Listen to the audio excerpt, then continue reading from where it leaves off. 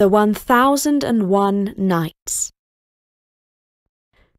Hello, this is Elizabeth, and I am here with the first instalment of one of the most famed and fabulous collections of stories. They began in Persia and India and made their way into Arabia, and for that reason, they are sometimes known as the Arabian Nights. I think some listeners might benefit from a little warning that the heroine has to keep telling stories to save her life, but you can also expect plenty of wonder and amazement. Praise be to Allah, the beneficent King, the Creator of the universe, Lord of the three worlds, who set up the sky without pillars to hold it aloft, who stretched out the earth like a bed, and who filled the ocean like a bath. Lend me the art and the craft of she who outwitted a great king, of she who for 1001 nights captivated the Shah while she threaded her plots around him, the woman whose stories conquered the hard heart of an all-powerful man and prevented him from carrying out his terrible intent. I speak of her, Scheherazade, the greatest storyteller the world has ever known. She lived in a time of sorrow, for the ruler of the land held in his heart an awful grudge against all women. This grudge had terrible consequences for every family in the land, but it was not always so. He began his reign with a kinder heart. His name was Shahryar. He was in the fullness of his youth and power, but as yet without a wife. One evening, he stood with his younger brother, Prince Zaman, on the balcony of the palace which overlooked the pleasure gardens. They watched a young serving girl as she stepped out to the fountain to fetch water. Shahryar whispered, "See, brother, is she not as lovely as the moon and as graceful as a gazelle?" But Zaman replied, "Do not let your eyes deceive you. Although you are older than me and more powerful, yet I am more experienced in the ways of women, for I already have a wife. I tell you, no woman on earth has a pure and faithful heart. Each day I watch my queen. I see her give a visiting prince such a look that makes my blood turn angry. But it does not stop there. She gives the chief chamberlain a cheeky smile that is quite inappropriate. Why, the day before I left my palace to pay honour to you, I saw her whispering to the cook. She brings nothing but shame upon me." Shahryar laughed. "My brother, you have been looking pale and ill of late. Now I know the cause. Jealousy is eating you up because you have such a lovely wife." At this, Zaman became quite offended, but he replied in no more than a mutter, "My brother, you will learn for yourself in due time." Shahryar was ready to marry. It seemed that wherever he looked, he saw a beautiful woman, but none so lovely as the one the two brothers encountered the very next day. They got up at dawn to go hunting. Just as the sun was spreading its gentle rays, they rode their horses side by side along the seashore. Walking towards them along the deserted beach, they saw a girl whose loveliness brought to mind the words, "She rose like the morn as she shone through the night, When she unveiled her face, the sun grew bright. As the brothers drew near to her, she gave them the sort of smile that gladdens a man's heart. And Shahryar said to his brother, "I would not be ashamed if she sat beside me as my queen."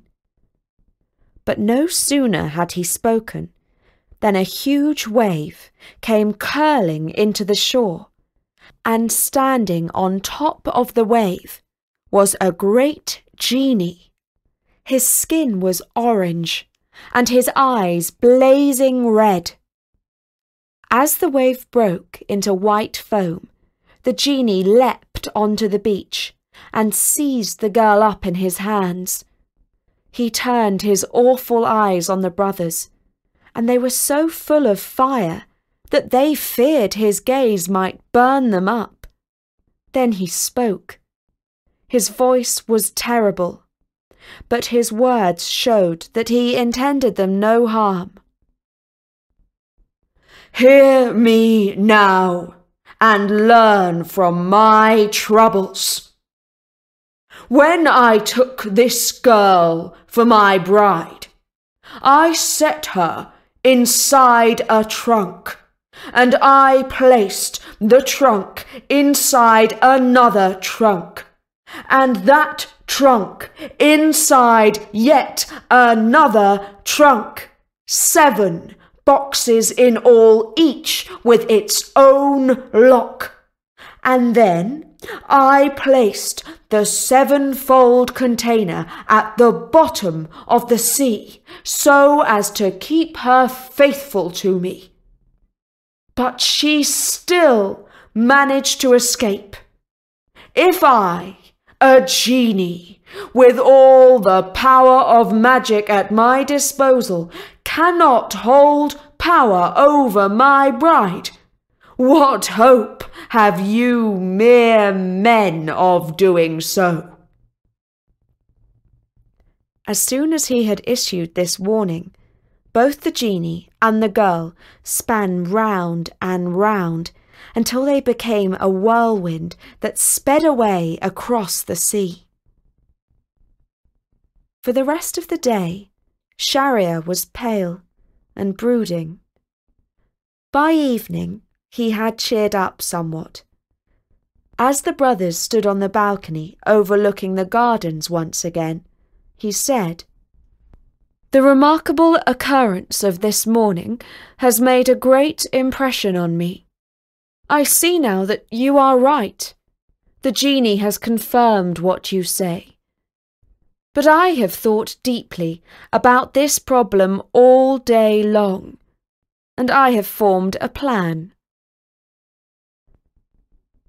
It was not long before his brother and everyone in the land found out what the Shah had in mind. As he sat on his throne the next day, giving orders to his officials about this and that, he sent for his chief minister, a man who had served him for many years, and who had 2 lovely daughters, whom in time we shall meet, Inshallah, God willing. He commanded the minister to bring a bride to him that very evening, and in the morning to take her away to be executed. Each and every day he was to do the same, to bring another bride for him to marry, and in the morning to strike off her head. And so it came to pass for 3 years on end. There was not a family in the land that was not touched by this tragedy.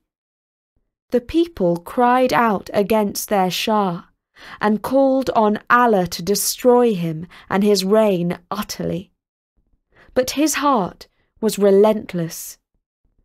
By this terrible plan, he made sure that none of his people would ever gather in a corner and gossip that his queen was faithless to him, either in thought or deed. Mothers wept, or fled abroad with their daughters. At last, there was hardly a woman left in the city who was of marriageable age. As the minister searched the city, he could not find a bride for the Shah that night. He returned home in sorrow and anxiety, for he was afraid for his own life when he failed that evening to present a new bride to the Shah. Now he had 2 daughters, Shahrazad and Dunyazad. The eldest had read all the books, legends and stories in the library of the palace. She knew a great many poems off by heart and had studied philosophy and the arts. She was pleasant, polite, wise and witty. She saw that her father was looking sad, and she quoted some lines of a poem to him. Tell whoso hath sorrow, grief shall never last. Even as joy hath no morrow, so woe shall go past. When the minister heard these words from his daughter, he told her the cause of his sorrow from first to last. When she had heard it all, Shahrazad exclaimed, How long shall we endure this slaughter of women? I will tell you what is on my mind. Take me to the Shah this night. Let me be his bride. Either I shall live by my wits and save the daughters of this land, or I shall join those who have perished already. The minister heard these words, and although he greatly respected his daughter's wisdom, he thought these words were the greatest foolishness he had ever heard. He went to the Shah and confessed that he was unable to bring him any more brides, for there were none left in the land. Shah Shahryar sat thoughtfully on his throne and said, None, but your own 2 daughters. Do not hide them from me, or it will cost you your head. And so it was, after long deliberation and much persuasion from Shahrazad, that he brought his own daughter to the Shah as his bride. That night, when Shahrazad lifted the veil from her lovely face, the Shah was pleased with what he saw, but there were tears in her eyes. What troubles you? Asked the Shah, thinking that he knew the answer. But she replied not that she was afraid of what would happen to her in the morning, but that she was missing her sister. She begged that she could bring her to sleep with them that night, so that she would not be lonely. The Shah willingly agreed, and all went according to the plan that the ingenious Shahrazad had formed. Her sister, Dunyazad, slept on a couch at the foot of the royal bed, and towards morning, as she had been told to do by her sister, she awoke and said, "Oh, Shahrazad, I cannot sleep. Will you not tell me one of your wonderful stories? For there is not a soul on this earth who can spin a tale as delightful and delectable as yours." And Shahrazad stirred and said, "I too cannot sleep, and I will tell you a tale with joy, if this great king will permit me." The Shah, who was also sleepless and restless, was pleased with the prospect of hearing a tale, and so Shahrazad began to relate the first story of the 1001 Nights. If you would like to hear it, and find out if she lives to tell another tale, you will have to be patient and look out for the next story from the 1001 Nights on storynori.com. We don't yet have 1001 stories on Storynori, but we do count them in the hundreds. They are all free for you to listen to and enjoy, And if you are able, please consider sending us a small donation. You can find the button in our sidebar. For now, from me, Elizabeth, goodbye.